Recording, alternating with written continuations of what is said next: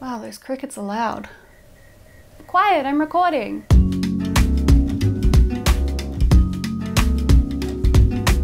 What's going on, friends? I really want to show you all of the things that I have made lately because there's a lot of them, and also I really want to show off because I'm very proud of what I've made. I have been sewing a lot these last few months because basically anytime I get sad, I spend the day at my sewing machine. But I wanted to share them anyway as inspiration for your own sewing projects and obviously for validation.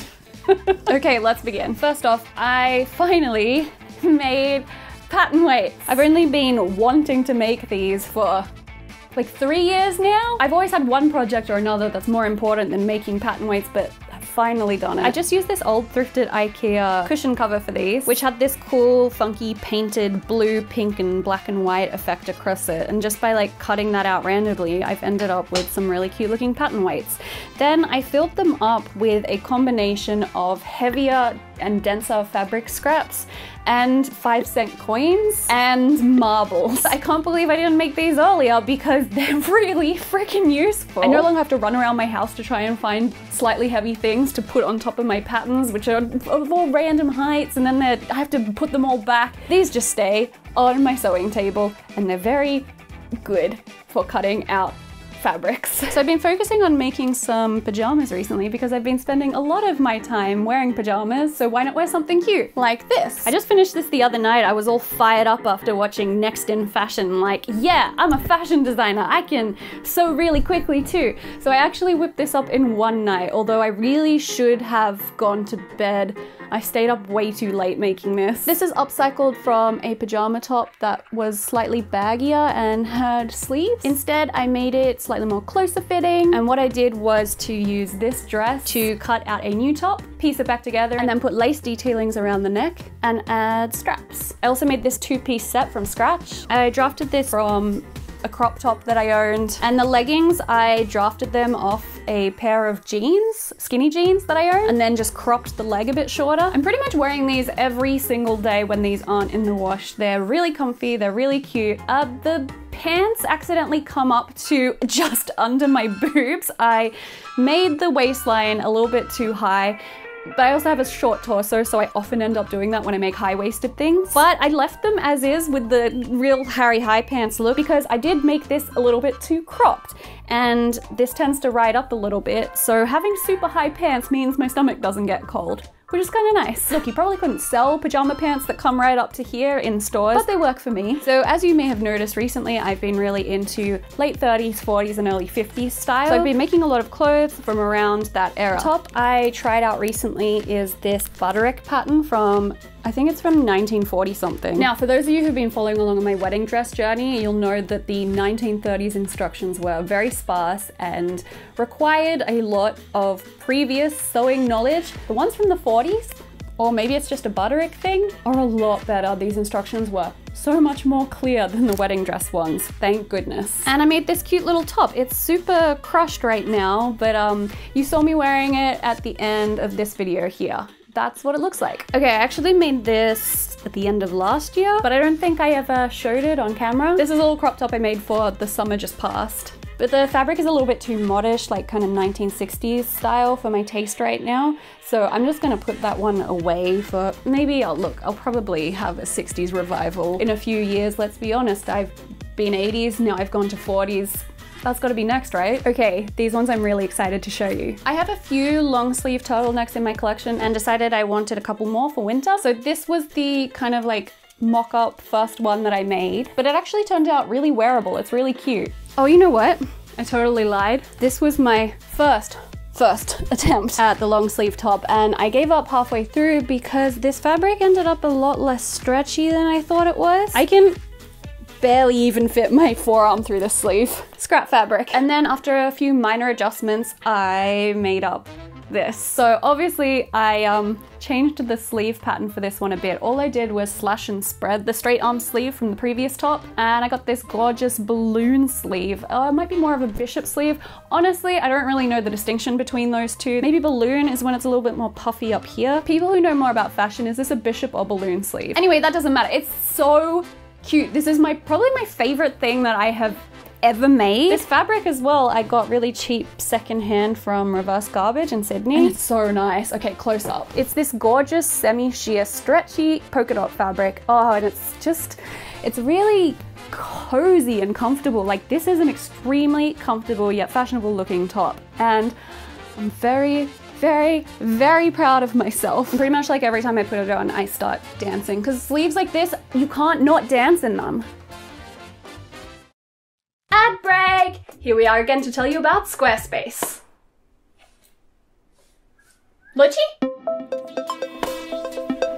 Where am I? Welcome to the Squarespace. It is a space in which everything is squares. Wait, I'm meant to be helping Annika film an ad for the website Squarespace, but you're saying this is the Squarespace? Indeed it is.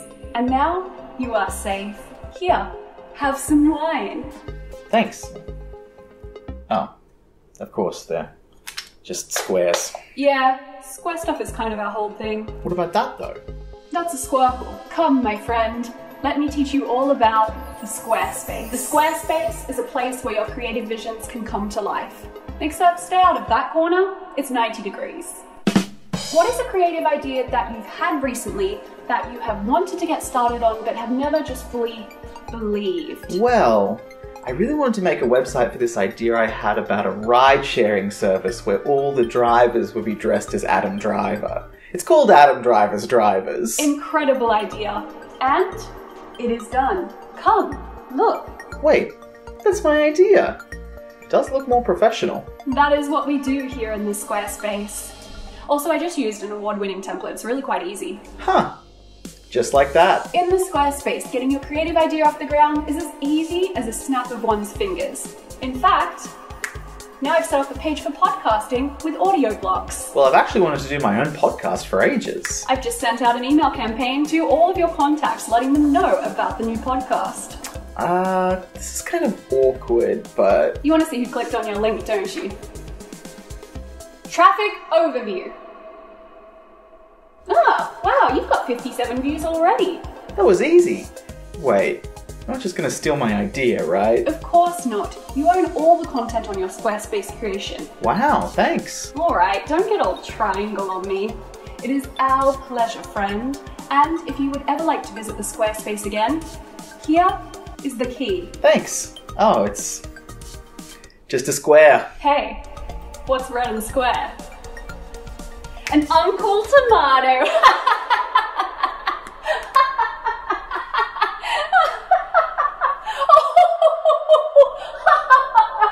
Oh, we have fun here. Oh, thank God, Luciano, you're back. Okay, we gotta get started on this ad. We're really late posting the video. No need. I think we've already got it. What? Make your creative dreams come true. Go to squarespace.com for a free trial. And when you're ready to launch, here's the key.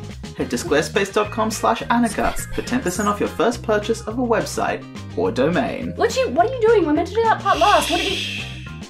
All space is square. Squarespace. And that concludes the weirdest ad I've ever done. But do go check out Squarespace, and a thank you to them for sponsoring this video. Can I do one more time? You are a butternut. What is this ad? It is an amazing Squarespace ad. That's a wrap, everyone. We did it. We made the stupidest Squarespace ad ever. We now return you to your regular programming. I also made this cape and I adore it. The pattern is free as well if you go to Vera Venus. I'll pop the link in the description below. So I made it out of this gorgeous like suede velvet material. I'm not entirely sure what I would call it. And believe it or not, this was actually my first time ever doing a collar. I've always been really scared of them. And I was like, okay, it's time to learn. I don't think I did it right, but it looks like a collar. It works, it's fine. So cute. I often like wearing it over this. Obviously not including the microphone, that's for speaking into for the video. This was actually just the first mock-up of this pattern, which is why I didn't sew it very well. Like, I definitely should have used black thread. When you're up close, it does look a little bit janky. Nonetheless, I've been wearing it heaps because it's just really eye-catching. I will probably try to remake it in this fabric, but Also, maybe this is fine. I don't really mind that the stitching looks all that janky because most people see it on the computer where you can't tell. I also made a matching one, which I can't for the life of me find anywhere in my house, but it looks like this. You can probably see I've been having a bit of a stretchy fabric renaissance right now, and I have gotten back into lingerie making in a big way. I really want to make myself nice vintage inspired underwear. So far I have only made 2 pairs of undies. I'm going to do something really strange now. I'm going to show you these worn over jeans because I don't want you to see my whole butt. This was the mock-up one, which ended up wearable, so win. This second pair of undies turned out really nice. It has this cheeky little cutout on the back, which is why I'm wearing jeans underneath. And oh my god, they look really bad and weird worn over jeans, and this really isn't giving you an accurate impression of them at all. Oh well. I also started on making a matching bralette, and I'm up to this. Hi. I forgot about it when I was filming yesterday, but I did make a few more things that I want to show you. So I made my own crochet 1940 snoods. Snoods? Here's number 3. They are super duper useful for someone who has trouble with energy and doesn't want to shower too much. When my hair gets greasy, basically, when I'm like on day 4 or 5 hair, I'm able to extend the life of it for a couple of days and have it still look cute and vintagey by throwing my hair up into one of these and just doing something cute with my front bangs here. If I can find the tutorial I used to help me make these, it will be in the description. I also made these cute shorts, which I can't find anywhere. I think they went away with my summer clothes. Anyway, that used this pattern here. Okay, here's some things I have made that aren't clothes. I've actually been working on this one for about a year because I crochet very slowly, but it's finally finished and I'm in love with it. These colors really inspired my wedding dress. I am definitely not doing a full-on tutorial on this because of it taking me a whole year to make, and I don't want to make up another one anytime soon. I'll explain what I did, and if you're, you know, good enough at crochet, you can probably figure it out. So I made lots of these 6-petal crochet flowers, and I got the tutorial from someone called Libella Coco Crochet, and I'll put the link for that flower tutorial in the description box. I pieced them all together, sewed them together, and then I thrifted these handles from a vintage store a couple of years ago, and basically I crocheted this burgundy color from this way down. So I crocheted it a few times around this first, worked it down ways, and then joined it up to the bag. Then I made a lining for it out of this gorgeous thrifted fabric. I love it. It is the handbag of my dreams, and when I used to go outside, I would take this with me all the time. Here's a couple of things I've made for the house that I haven't shown you.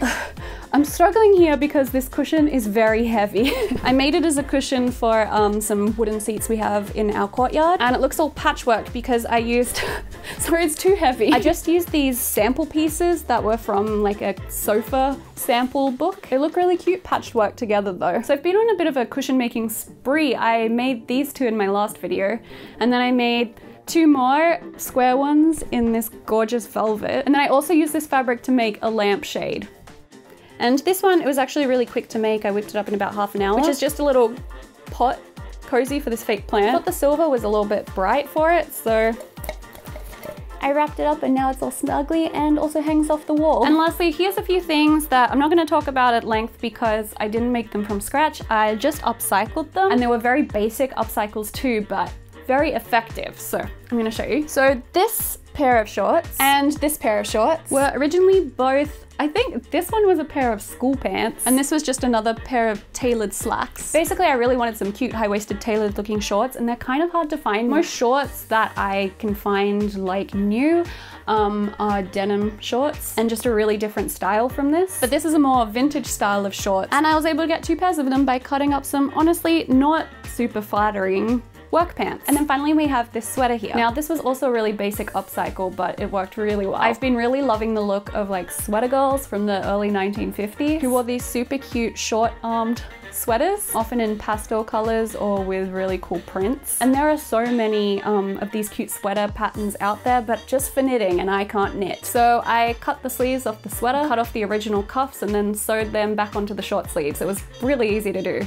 Things that I'm really looking forward to making in the next little while, I've got a little list, are some nice comfortable elasticated lounge pants, a garter belt, and a bralette to match those gingham underwear, and a shawl. I also want you all to tell me which of these you'd most like to see turned into tutorials. I'm going to give you some options because I definitely don't want to tutorialize every single one of them. So please choose what you'd most like to see tutorialized out of these. This cutout t-shirt is high neck topped with a straight sleeve and bishop sleeves, basic square cushions, including patchwork cushions, this style of two-piece set pajamas, and velvet lampshade. I've actually already filmed the footage for that, so I'll probably make that anyway, but it'd be nice to know if you wanted to see other things first. That about does it. Thank you so much for watching, and I'll see you all in my next video, which will be the final installment of the wedding dress series. It's been a very big editing project. I've had just so much footage to go through, but I've made it super fun and I'm really excited to share it with you all. So I'll see you all next time. Thank you for watching. It was nice to have you here. Bye.